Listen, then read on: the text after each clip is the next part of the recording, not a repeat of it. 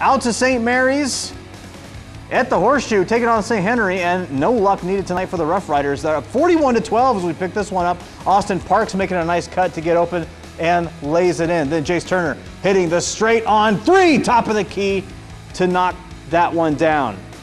St. Henry, though, still trying to push the tempo. Sam Kesters hits this floater in transition as the Redskins trying to climb back into it, but this long three by Turner continues the Rough Rider assault. St. Mary's just hitting from all over the place. Kyler Steininger, he hits another three.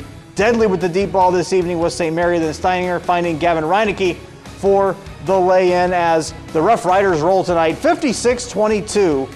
St. Mary's getting the 34-point win tonight. Parks and Turner combining for 30 points.